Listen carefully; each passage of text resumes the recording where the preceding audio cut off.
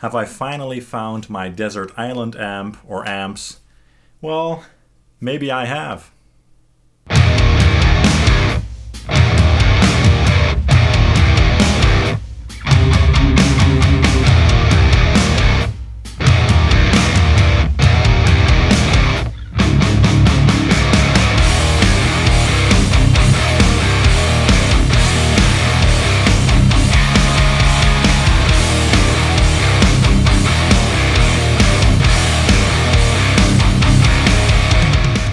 Hey guys, it's John here from Sonic Drive Studio. Thank you so much for tuning in and I hope you're all doing great. I'm pretty excited today because in this video we're going to demo and review these two awesome Peavey amps, the Invective 120 and the Invective MH Mini Head. If you're not familiar with the Peavey Invective amps, they were basically co-designed by Peavey and Misha Mansoor from the band Periphery. They basically took all the things that they liked from the old Peavey 5150 and 6505 amplifiers, but added a bunch of new stuff and improved the overall sound quality and functionality, making these amps a huge step up from the old designs. Truly modern amplifiers with modern features for the modern guitarist. So in this video I'm going to go over all the features that these amps have to offer, as well as demonstrate some sounds with various guitars, and I'm going to start with this big brother, the Peavey Invective 120. The Invective 120 is, as the name suggests, a 120 watt amplifier with 6 12AX7 tubes in the preamp section and 4 6L6 tubes in the power section. And the amp has a ton of great and very useful features that we're going to go over in this video. And one of those great features is the foot switch that you get when you buy this amp. Check this thing out, it's absolutely huge. This wonderful foot switch not only lets you switch the channels of the amplifier, but it also allows you to switch on or off things like the 2 effects loops, the noise gate, the built-in boost and the master boost. And not only that, but this thing also allows you to store up to 9 of your favorite presets. And that means that you can recall your favorite presets with all your favorite settings at the push of a button. Quite an impressive feature indeed. Okay, so now let's take a look at this amplifier and let's start with the clean channel. The clean channel on this amp is very pristine with a lot of headroom, so it's a very clean channel. And it has a very flat sound, which is great because that means that you can make it work with a wide variety of guitars and pickups. And like the other channels, you've got access to a pre-gain control, a simple 3-band EQ, a post-gain, and you can also tweak the sound even further with the master presence and resonance controls. And each channel also has an independent boost, but we'll talk about that feature in a minute. Let's now take a listen to the clean channel of this amplifier. And for this clip I'm going to use my Schecter SLS C1 P guitar on the neck pickup. I also have my Laney Black Country Customs Secret Path reverb pedal hooked up in the effects loop number 1. And yes, this amplifier has 2 effect loops, both with a very pristine signal path. And the pedal is set to the plate reverb setting with some modulation going on.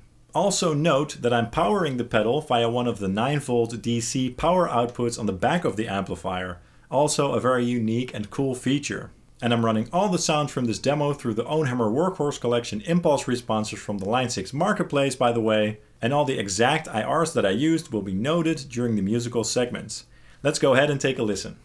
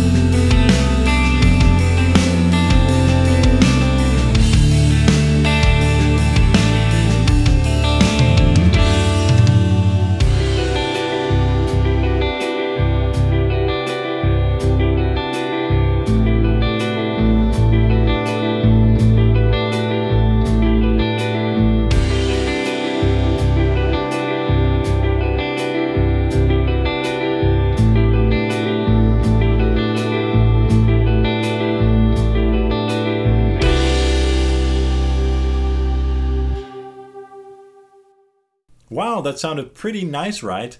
Very clean and pristine indeed. Now, as I also mentioned, each channel has an independent boost available. And for the clean channel, that basically means that you can get some nice organic overdrive or crunch tones out of this channel as well, without even having to change channels. The boost has a drive and a tone control, and it can be enabled via the front panel or via the foot switch. And this feature makes the clean channel, or basically the entire amp, that much more versatile.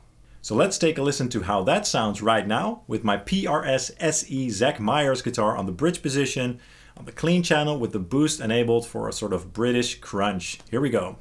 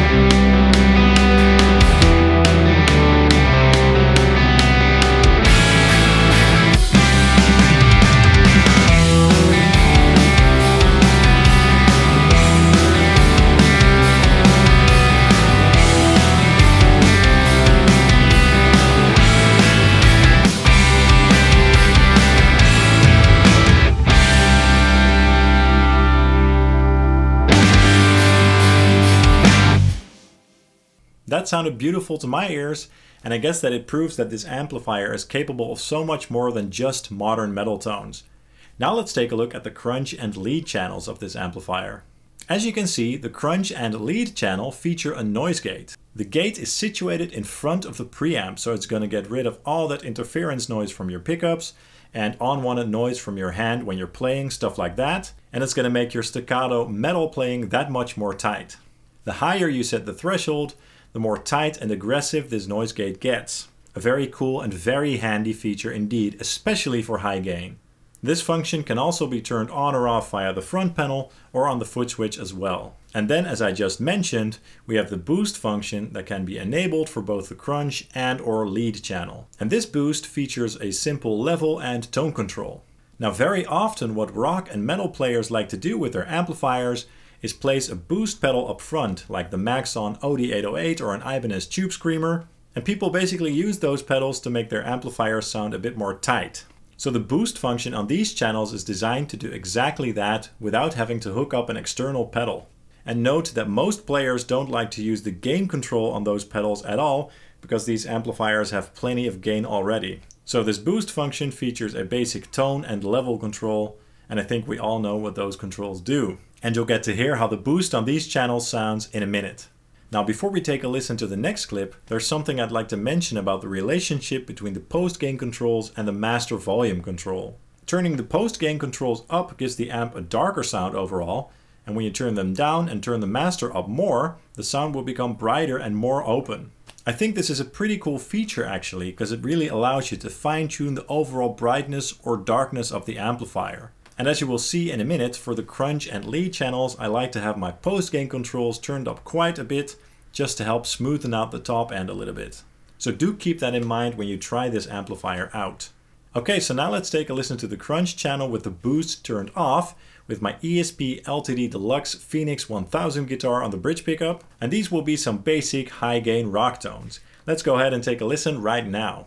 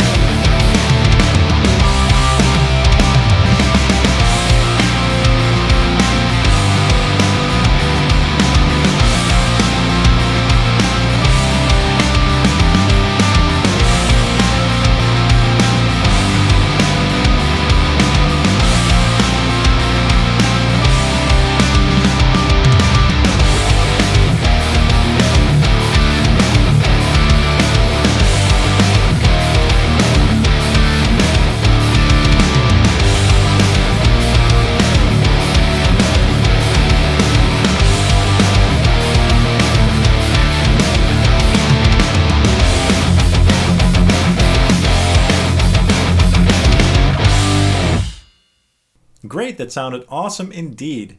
So the crunch channel can work very well for mid to high gain tones, and it can also work very well for more modern high gain tones. And you can make it sound even more aggressive by turning on the built-in boost. So this channel alone is very versatile indeed. Now we'll get to the boosted tones in a minute, but first let's move on to the lead channel, the pure tones of the lead channel. And the lead channel is where all the magic is at for those high gain tones. Now as I said, we're going to check out the lead channel with the boost turned off first. And this will probably remind you of the old Peavey 5150 or 6505 tones. Plenty of saturation and thickness going on there. And for this clip, I'm also going to use my PRS SE Zach Myers guitar on the bridge pickup. Here we go.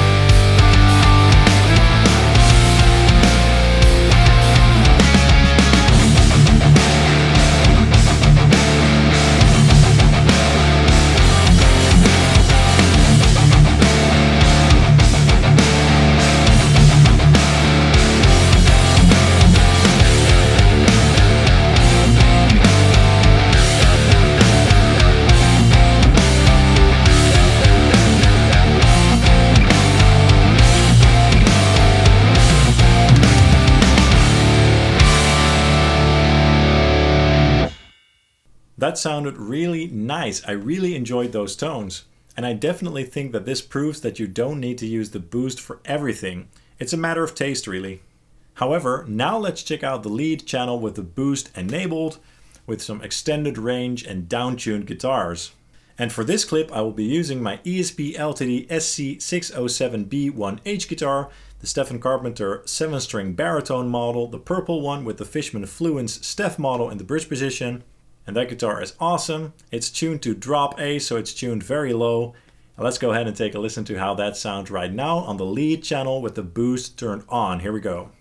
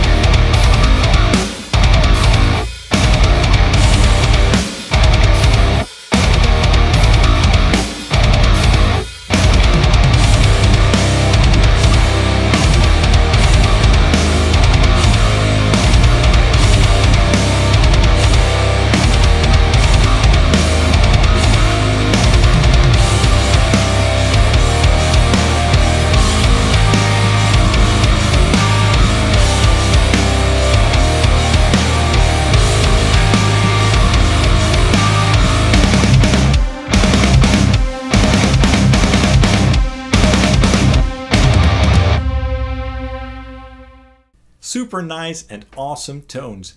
And I guess that this amplifier was kind of made with those sort of tones in mind, so it makes a lot of sense that this sounds absolutely awesome through this amplifier. It sounded huge, but the boost really helped to give the guitars more focus and clarity all across the spectrum. But now let's go even lower with my ESP LTD Steph 8-string guitar, similar to the previous guitar, but obviously an 8-string model this time, also with the Fishman Fluence Steph models. And this guitar is tuned to F-sharp standard, so pretty low indeed. Now let's go ahead and find out how well the lead channel with the boost turned on can handle those super low notes. Let's go ahead and check it out right now.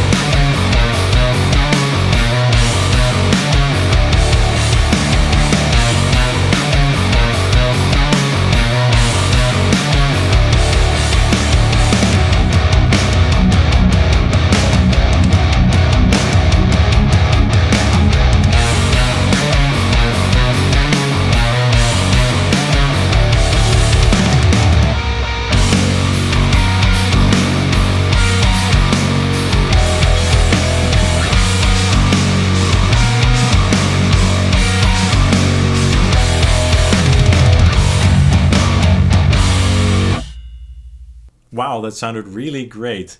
So this amplifier is just so well suited for extended range instruments with super low tunings and stuff like that.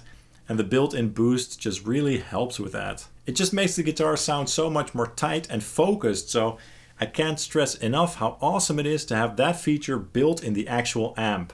Now let's take a look at the back panel of the amplifier before we move on to the Peavey Invective MH. So this amp lets you choose between the full 120 watt rating, or you can cut it in half to the 60 watt rating with the power scaling switch. And this will literally shut off 2 of the power valves. Keep in mind that you will need to change the settings of the impedance switch. Make sure it matches the cabinet that you're using. And this amp also features an MSDI direct output that you can send out to the PA or your DAW. So this is very useful if you want to quickly get a direct sound out of the amp without having to hook up a microphone. Note that the amplifier does not have an internal load, so you will have to connect an external cabinet or something like a load box if you want to use this function. And then we also have a master boost function that can be enabled via the foot switch. And this lets you boost the overall volume of the amp for guitar solos and stuff like that. You can dial in the amount of boost through the master boost level control on the back. And next to that we have the 2 effect loops. It can be pretty handy and convenient to have 2 effect loops available. And the fact that you can program them independently on your foot switch is even more convenient. And then we have the 2 9V DC power supply connectors that I mentioned earlier. Very sweet indeed. And on the right we have the MIDI in and outputs. And yes, you can control the entire amp via MIDI as well, or you can use the MIDI in to connect the foot switch. So that was the Peavey Invective 120, a truly impressive amplifier indeed, easily one of my favorite amplifiers. It just sounds so good, and it has basically all the features that you would need for a modern amplifier. Okay, now let's check out the Peavey Invective MH. And this is basically the mini or baby version of the Invective. And this one obviously comes in a much smaller package. This 20 watt amplifier features 2 EL84s in the power section and 3 12AX7s in the preamp section. Now this smaller amp obviously does not have all the features that this big brother has to offer, because it would be physically impossible to include all of those options, but they did include as much as possible, so it's still a pretty feature-packed little amplifier indeed. Since it's only a 20 watt amplifier, it obviously has less headroom than the big 120 watt version, but that does mean that it's great for playing at home, for practice or recording, which you can, by the way, do silently, so that's very cool indeed, since the amplifier features an internal load or an internal load box, so to speak. This amplifier features a clean and a lead channel, so it does not feature the crunch channel that the big one has, but the tight switch under the channel select switch does give you access to those crunch tones. This will give the lead channel less gain and just a more crunchy rhythm tone and a little bit more tightness overall. The clean channel only has a gain, a bass and a treble control. It may not seem like a lot, but I think it surely is enough to tweak the tones to your needs. And do keep in mind that the presence and resonance controls that this amplifier also has to offer can really help you to fine-tune the sound even further. Let's take a listen to the clean channel right now, and for this I'll be using my LTD Steph 7-string baritone model, the purple one again with the Fishman, and I have the Laney Black Country Customs Secret Path reverb pedal hooked up again on the same settings as before through the effects loop. Let's go ahead and take a listen to that right now. Enjoy.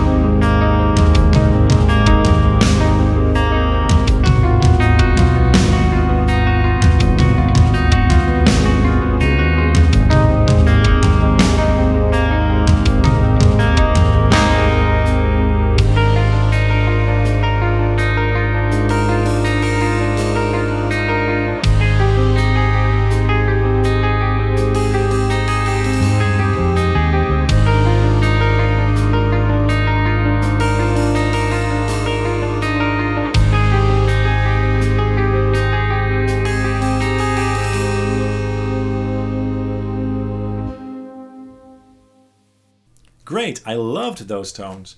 There was a very small amount of compression and saturation going on, probably because of the hot pickups or the EL84 power tubes. There's a little bit less headroom on this amplifier, of course, but I do love what that does to my clean tones. It just makes them a little bit less sterile. Now let's check out the wonderful lead channel of this amplifier. Now there are two functions that I have not mentioned yet, and that is the built-in gate and boost. Both functions cannot be tweaked, so they have been preset by Misha to his desired sweet spot settings, and I must say that they sound great.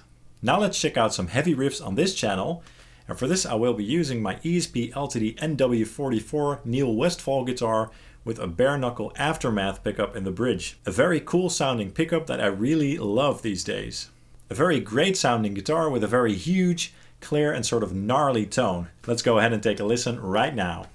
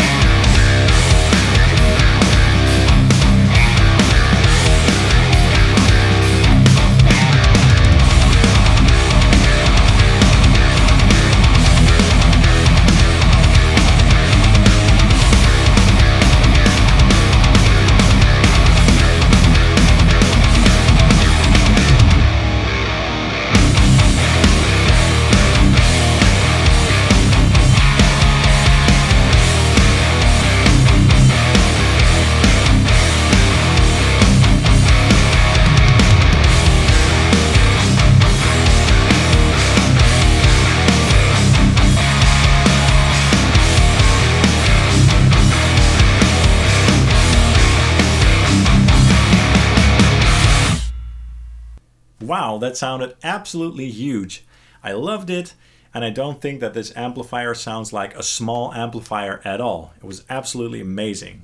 Let's also take a look at the back panel of this amplifier to find out which features we have there. On the left we have a variable wattage control. This allows you to change the wattage from 20 to 5 and 1 watts. Very convenient if you don't want to disturb the neighbors at night. And you can also use this to kind of fine-tune the power tube compression and distortion a little bit. Then we have another MSDI direct output and also a headphones output. The speaker defeat button lets you turn off the speaker outputs of the amp so that you can record silently and direct. A very handy and cool feature. So as I said before, this amp basically has an internal load box. And then we have the effect loop send and return and the foot switch controls. This amp also comes with a simple 2-button foot switch that you can use to switch channels or turn features on and off. And finally, all the way to the right, we even have a USB out so that you can record directly into your computer without having to use a recording interface. Well, I guess that's it. The Peavey Invective MH is also a very cool little amplifier with some huge tones in it. It's easily one of my favorite mini amplifiers for modern metal, that's for sure. Overall, I really like these Peavey Invective amplifiers. They sound really good. They look very cool and unique, and they just have all the features and functions that you would need for a good recording or live gig. There really aren't any amps out there quite like these, so I like them a lot, and they get some big thumbs up from me. That's all for this video. Please let me know in the comments down below what your thoughts are about these amplifiers. What did you think of the sound and features of these amplifiers? And if you had to choose one of these, which one would you pick and why? Also be sure to hit that like button if you enjoyed this video, and hit subscribe along with the bell if you haven't already. And you can also follow Sonic Drive Studio on Facebook and Instagram, and also on Twitter since recently. Thank you so much for watching, and I hope to see you very soon. Cheers!